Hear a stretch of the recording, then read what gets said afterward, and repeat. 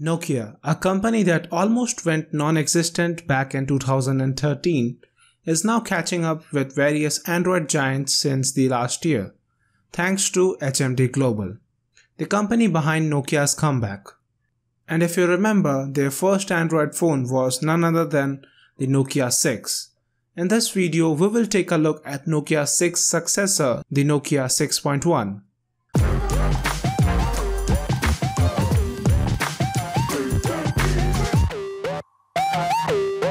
What is up guys, Kai here back with another video.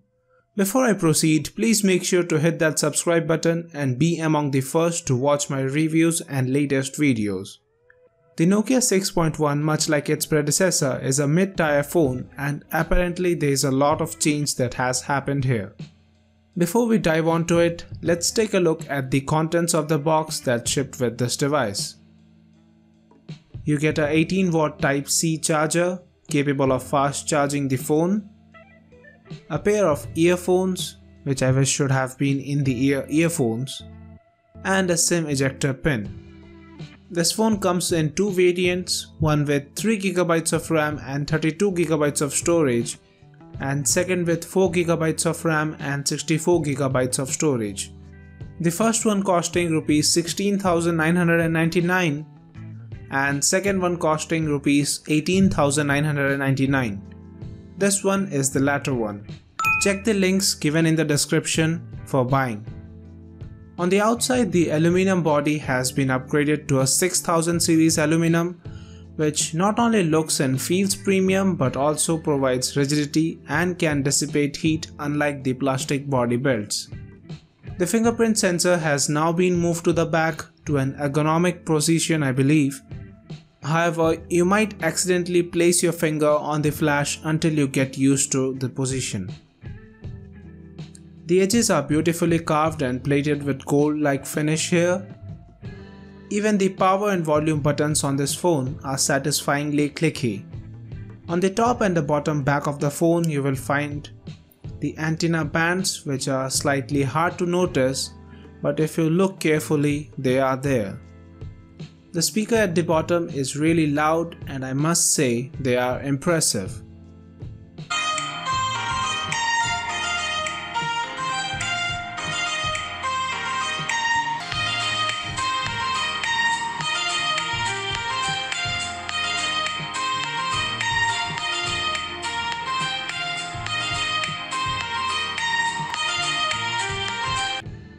The traditional micro USB 2.0 has been replaced with USB Type-C with fast charging, and it juices up the phone to 50% in just half an hour. The display here is a 5.5-inch 1920 by 1080p IPS LCD panel protected by Gorilla Glass 3 with 403 pixels per inch, which is same just like its predecessor.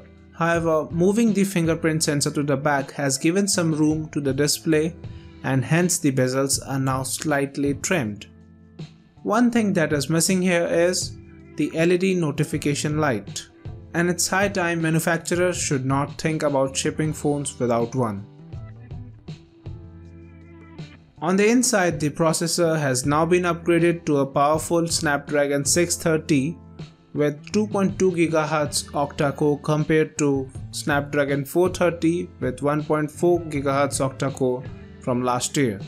Similarly, the GPU has also been upgraded to Adreno 508 compared to Adreno 505 from last year, which results to a Geekbench score of 884 for single core and 4247 for multi-core.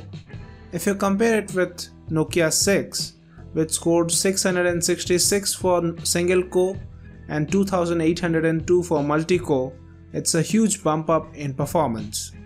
On AnTuTu benchmark, the Nokia 6.1 scored a decent 90,789, which might not let you play graphics intensive games smoothly, but it should handle most of the other games. Speaking of graphics, the primary camera here is 16 megapixel f2.0 aperture with Carl Zeiss optics and is capable of shooting video at 4K resolution at 30 frames per second. Judging from the price, I believe they should have included a dual camera setup. The front camera is a 8 megapixel f2.0 aperture capable of shooting video at 1080p. Here are a few shots from the phone. I'll let you be the judge.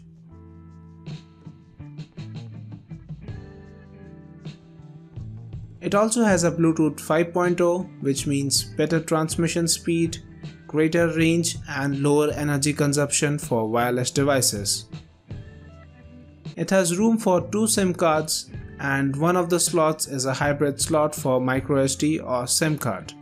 Battery wise, this phone has a 3000 mAh battery, which is just similar to any other phone these days, and it generally lasts for a day for me. The best part about this phone is the fact that it has Android One, a clean stock Android experience with timely updates, no bloatwares and no skin on the top. For instance, I was able to uninstall Google Play Movies and Newsstand, and here I can even uninstall the Google Play Music.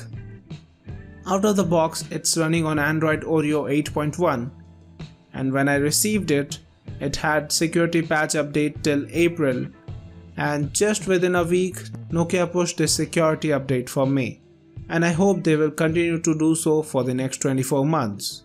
Overall, except for the camera, I believe this phone is worth it, and I hope Nokia fans would also love it.